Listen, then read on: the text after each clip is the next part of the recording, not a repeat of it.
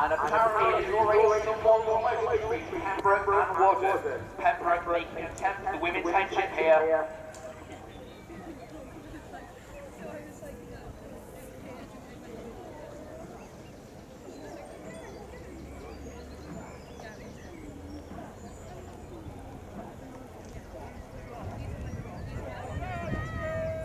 Well, nothing else is happening in this division. Maybe they stopped off for a break, I don't know.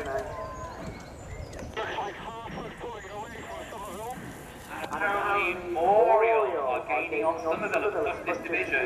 Oriel having already won once in women's division 2. Oh, apparently it's not wrong, maybe it was on the way to Somerville. Sorry, it was even less than my than I said. Stop! Here comes the first break, here comes Water!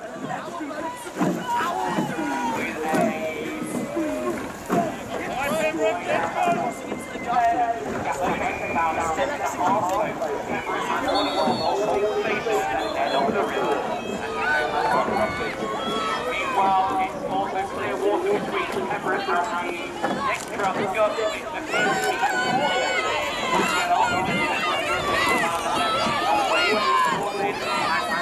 About 3/4 of them hard water.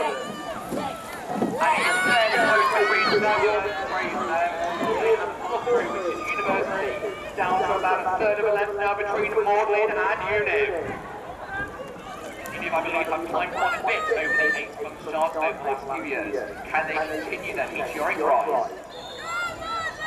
And we think that Christchurch will have St John's, since we have seen neither of them so far. It's a very tight race line by Univ of Greenbank, and only comes off ground continuously to check where they are.